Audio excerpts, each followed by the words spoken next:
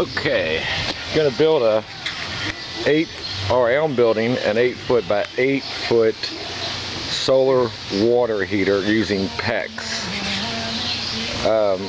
The foam board, I got the aluminum backing. Not sure if I'm gonna paint that black or not. I might leave the aluminum so it'll reflect more heat. But gonna cover the front with just window plastic for now, because the clear plastic's high, and I figured if I wait I can pick that kind of stuff up on Craigslist for free. So anyway, got 100-foot coiled in so far. I just used Pex nails to nail it on the 2x4, and I've connected the 2x4 on the sides too, and I'm going to Pex nail them two sides so we don't get any sagging when it gets hot. What we're going to do to connect the ends, I've got 2 more rows here. It's going to be 300 foot. I might have to get some more to fill the whole box, but I've got the Pex shark bite clamps, and then the rings to connect the hoses together with straight Pex. And then I went and bought some adapters so I can just screw my water hose on.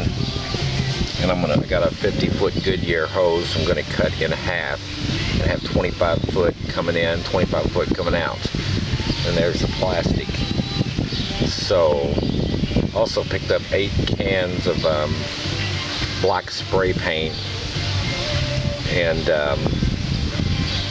like I said, I'm not sure if I'm going to paint the whole thing black. I think maybe if I leave the silver, it'll reflect heat underneath of the pipe, because I'm going to have there's a space underneath the pipe so I can get more airflow. So anyway, the other side of this board, this is just 2x4s, and I use the hex screws to put it all together, the hex head deck screws.